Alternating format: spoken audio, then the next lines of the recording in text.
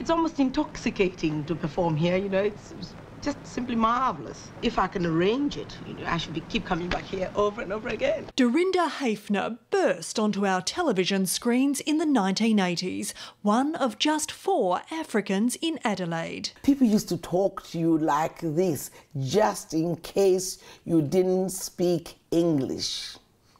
Now, I was very amused because the funny thing is that I will address people in English. After leaving Ghana to train as one of London's first black nurses, it was Australia's sunlight that captured her heart. It looked like a young country going places to me, and I wanted to be part of that. But racism was apparent, so she developed a cultural food program for school children that paved the way for an SBS cooking show and launched her showbiz career.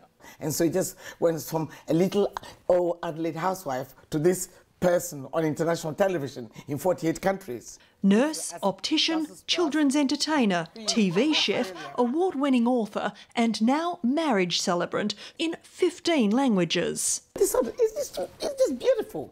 I love it.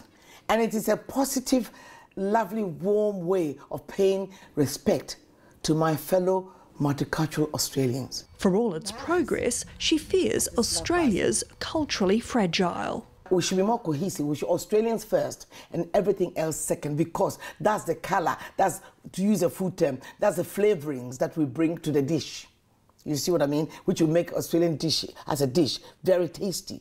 Welcome to South Australia with the fresh produce. Welcome to the Garden of Eden.